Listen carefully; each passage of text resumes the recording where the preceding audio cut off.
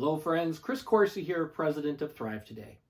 One of the things we try to do at THRIVEtoday is provide resources where you can learn and practice relational skills. There's 19 specific skills that we train during our Thrive training. One of the skills that we focus on is how do I stay my relational self while I feel a negative emotion? You see, our brain has to learn at an early age, how do I manage and regulate what I feel while also staying relational? When I don't have this particular skill, then I act like a different person when I'm in a specific negative emotion. There's nothing fun about that. So what I'm going to tell today is a fear story, a time that I was feeling afraid and how I tried to stay my relational self. So my friend James came up for a visit one summer, and one of the things we like to do here in Western Michigan is go to the beach. So I decided to take my friend James to the beach with my two sons. And we just set up at the beach, got our chairs up, the towels out on the sand, and my sons ran about 15 feet ahead of us to go build a sand castle and play in the water. And I noticed as I sat down in my chair, I heard some very loud, obnoxious music getting closer. So I turned around and I saw a man not far from us who was just going to set up his spot pretty close to us, and he was playing very loud death metal. And I could then soon smell some of what he was smoking. And I just noticed enough that this is interesting. I didn't think a lot of it. But I monitored the man because over time I started noticing he was behaving very erratically. And my concerns went to a whole new level when I saw him pull out a hunting knife and start sharpening his hunting knife while he's singing death metal and still smoking what I could smell. Now, I thought that was very alarming. Who brings a hunting knife to the beach?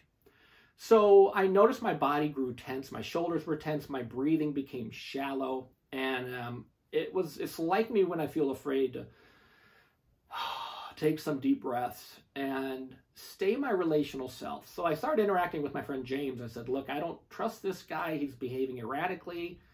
Who brings a hunting knife to the beach? So I said, James, why don't you go stay by the boys, kind of be a buffer. He's a good friend. There'll be a buffer between this guy and the boys, and I don't know what's going to happen. So I talked to the people who were sitting behind me, and I said, look, this guy's behaving erratically over there. He has now pulled out a hunting knife. Now, as soon as I was talking to these people and trying to raise their awareness of what was going on, he pulled out a hatchet. So he put down the hunting knife and he pulled out a hatchet. Then he started to practice swinging his hatchet and sharpening his hatchet while he's still singing death metal and still smoking the same stuff that I'm smelling. So at this point, I'm very, very concerned. So talking to the people who were nearby, this family, we decided to call security and get security down here because this is making us feel very uncomfortable. Unfortunately, the security office never picked up the phone. So one of the fellows in this group decided he's going to go walk over to where the security station is and try to get some help. This was not a close walk, so we knew it'd be a while. In the meantime, I continued to monitor this man who's still practicing swinging his hatchet and singing and smoking. And I'm praying to Jesus at this point, saying, Lord, I don't know what's going on here. I just pray for your protection and give me wisdom. We just pray that you disarm this so nothing crazy will happen. And I'm still monitoring my sons. Thankfully, James was over there keeping an eye on them. So I had to take some deep breaths, and I'm very eager for security to come. And it's like me when I'm afraid to not only stay relational and try to be calm, but also try to be creative in finding resources to navigate a situation. Unfortunately, security came, but they couldn't do anything because the guy wasn't doing anything wrong. It wasn't illegal to smoke what he was smoking in Michigan, and it wasn't necessarily illegal to bring those tools and utensils to the beach. So we just interacted with them briefly and said, well, we're just concerned about his behavior. This isn't comforting. So eventually security leaves, and this guy's still kind of doing his thing. So another man in this other family says, I'm going to call the police because this is crazy. So he called the police.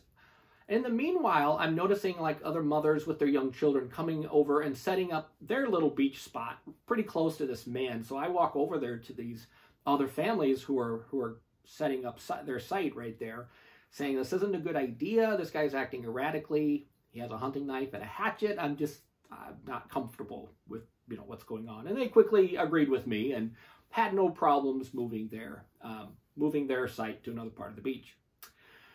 So this whole time I'm staying relational, I'm talking to Jesus, I'm trying to remember to breathe, and I'm just trying to be creative in this situation. And so thankfully, about the time that I saw the police finally arrive, this is like 45 minutes later, they pull up in the parking lot. I see this. I had to interact with James. I said, okay, police are here. I'm fried. Like, why don't we go home and maybe we'll come back to the beach another time? But this is more fun in one day than I can handle. So James wholeheartedly agreed. We start packing up our stuff and walking back to the parking lot as the police are starting to walk up. And what was interesting is this man also started to leave when we were leaving. So that was odd. But nonetheless, I was glad to see the police. And we, at this point, could see that the situation was being disarmed and the police were interacting with him, hopefully getting him whatever help he needed, as well as disarming any potential problems on the beach that day. So in retrospect, this is a really good example story because I was very genuinely, authentically feeling some fear. I did not know what this guy was going to do, and especially when I had my children with me. That's a whole nother dynamic. But I stayed relational. I tried to stay calm. I continued to interact with Jesus. So if you've been tracking with my story, one of the things you should see if this is a good acting like myself story is I'm showing what I'm feeling with my face, and you can hear it in my voice. There's authentic fear. I'm hopefully not laughing or smiling when I'm saying how afraid I am. Oh no, hopefully you can see it with my eyes, my voice, my face. Hopefully you can also see that I'm trying to have eye contact here with obviously this is a camera, but I'm trying to maintain eye contact as I'm telling the story. And I'm trying to use feeling words to describe what I'm feeling as well. So I might say I'm feeling some fear, I'm feeling stiff. So feeling words help to say, hey, here's what's going on here. You can gauge what I'm feeling. Another thing we want to look for is including some body sensation. So what are some feeling words for body sensation? So I'm feeling tension in my shoulders. I'm feeling, I'm breathing, shallow breathing in my lungs. So here's what's happening in my body. My body is a canvas for my brain. And so I want to include some of what it's like to be in my shoes. And I want to use a story that's autobiographical, which means I'm involved in the story. Here's what I'm thinking, here's what I'm doing, here's what I'm feeling. So I'm telling this from my perspective. And I want to aim to keep the story concise. So we're aiming under 5 minutes for a story, which actually 5 is a little longer. Ideally, 2 to 3 minute stories are the best. But as long as I'm under around the 5 minute range, that's acceptable. Too many details just means that you lose some of the training value in your story.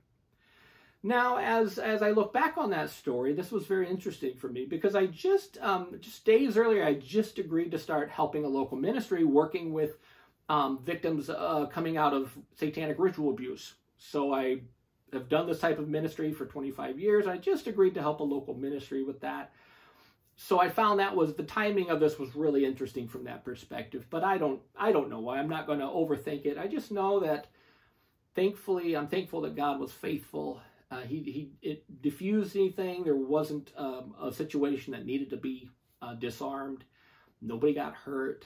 And I was thankful to have other people that I can interact with and pray for this man to get the help that he needs for whatever's going on in his life.